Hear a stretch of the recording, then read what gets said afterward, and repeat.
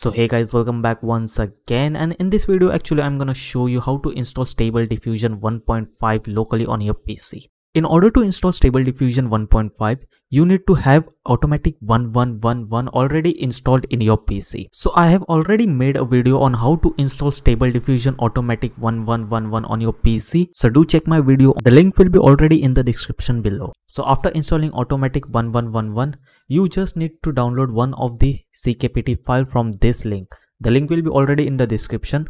You just need to download this file, v1.5 pruned ema only.ckpt.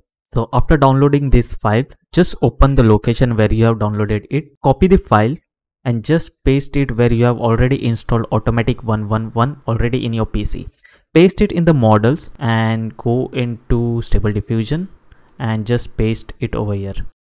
So after pasting it, rename it to model. So after renaming it, just come back, open this, right click on this web user and show more option, edit it, and you just need to type over here git pull.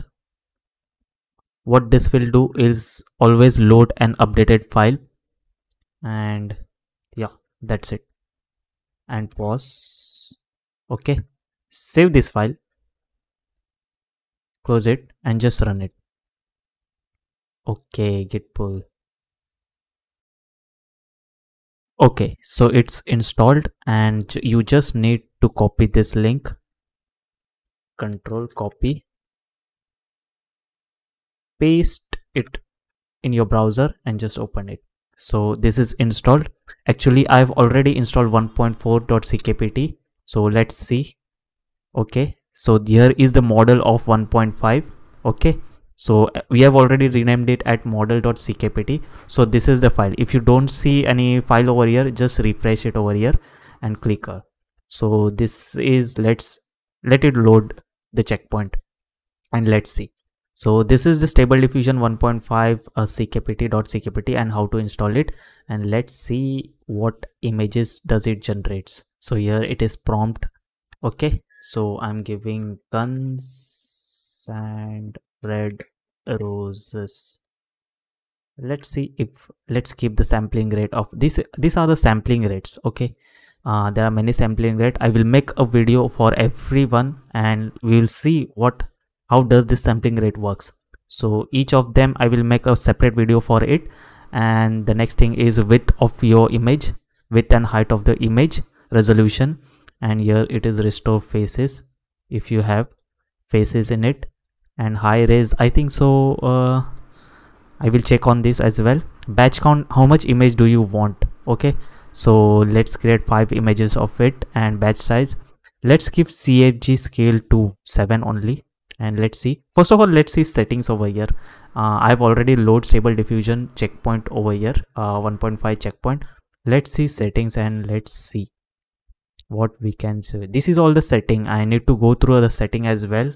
I will definitely see the setting, code former, or I've already installed GFPGAN already, so might well look into it as well. First of all, right now I'm not searching any face, so just guns and red roses. Let's see what it generates.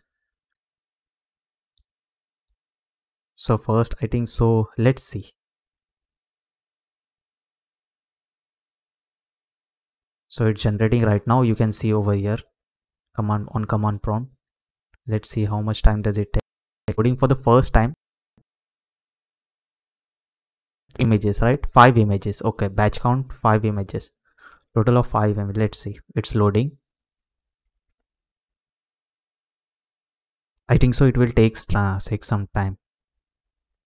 Let's see. Okay, and let's see over here, it's generating over here. Come on your directory and outputs, text to image. Oh, guns and red roses. Okay, so this one, gun and red roses over here, nice one. Guns and red roses, nice one.